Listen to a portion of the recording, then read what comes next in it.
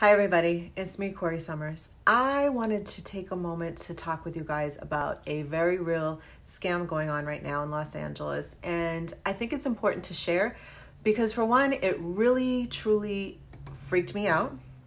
And you need to be aware that, right now there are people that have nothing better than to try to get money from you.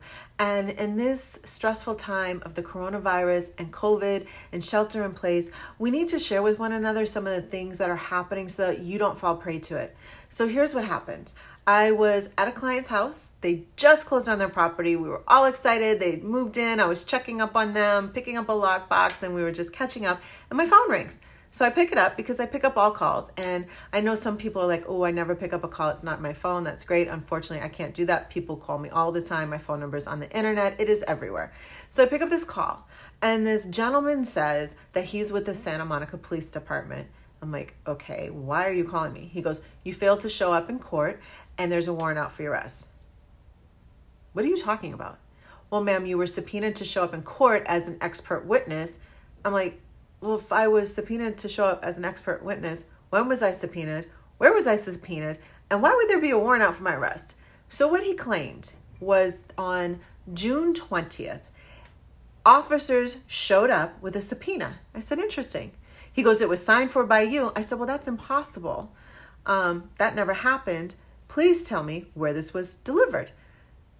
It's delivered to my office address. Well, sir, that's very strange because my office was closed during the month of July. There's literally no one working in the office. So please share with me again, how did this happen? Well, ma'am, you were subpoenaed and you failed to show. And so the judge has issued several citations. Wait a minute. I thought you just said there was a warrant out for my arrest. Yes, ma'am, there's a warrant, but the judge has issued several citations. And he names a judge, Otis Robinson. I think it was Otis Robertson. And I was like, this is not making any sense. This is just really not making any sense to me. Can I please speak to your supervisor? Meanwhile, I say to my client, look up this number. Look up the Santa Monica Police Department number. It's the same number. Okay. So this gentleman comes on the phone. He says his name is Stahl Rodriguez.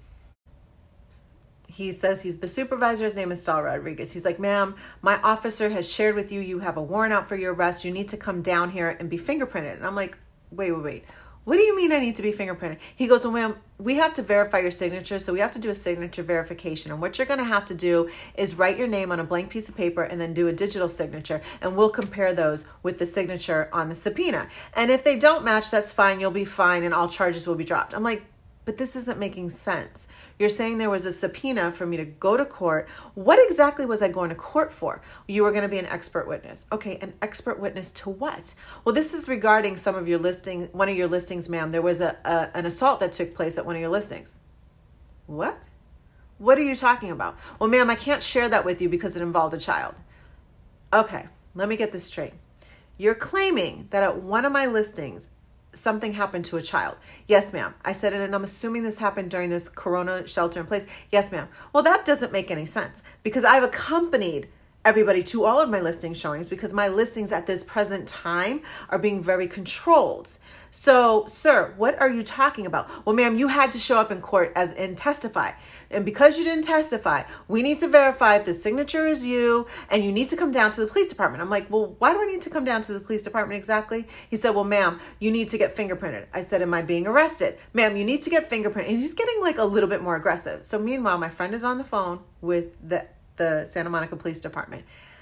And this guy starts getting more and more aggressive. And he's like, you're going to have to be bonded out. And I'm like, nothing that you're saying to me right now makes sense. And he's like, well, ma'am, I see that you have a clean record. If you want all this to go away, you're going to have to be bonded out. Again, this is just not making sense. So I asked my friend to give me the phone. So I say, to the person that's on the other line, I said, is this the Santa Monica Police Department? She said, yes. I said, I'm talking to someone on my phone who's claiming to be Officer Stahl Rodriguez. Is Officer Stahl Rodriguez right there? And she said, is that the person talking? And I said, yes. She goes, hang up. That is not the Officer Stahl Rodriguez. So what she shared with me, and the reason I wanted to record this today and share this with all of you, is there is a scam going on. What they are doing is looking up names of detectives, supervisors, judges, getting the phone numbers for the police departments, the addresses, and they're calling people and threatening and intimidating you that there's a warrant out for your arrest with all these fake citations and trying to get you to over the phone give up money. Now, my conversation didn't get that far because, again, thankfully I was with a friend who was like, what? And we're all like, what? Like, this doesn't make any sense. And we're like, oh, but because I was with someone else, there was more than one phone, we were able to call the police department. My best recommendation to you is when you get these types of calls, because there was a scam involving the Social Security office, there was a scam involving Apple, there's a scam involving police departments, tell them, excuse me, I have to take this call, let me call you right back. Call the number back. Because what they do is they spoof the phone numbers to look like numbers they're not. And honestly, I can see where someone who's older, who lives alone, who just would be completely freaked out by something like this. And I'm being really honest. I was like, what the heck is going on? You can't be serious. A warrant for my arrest? I was totally freaked out. Take a moment, breathe, hang up and call back. Chances are it's just a scam. Unfortunately, what is so sad today is police officers and detectives use these same tactics. They lie to you to get you to say something that they later use to prosecute you and use to pull a charge against you. So be very, very careful with anyone that is claiming to be a police officer on the phone. That's just my little tip, just from me personally. And again, please protect yourself. This is the latest scam that is transpiring all across Southern California.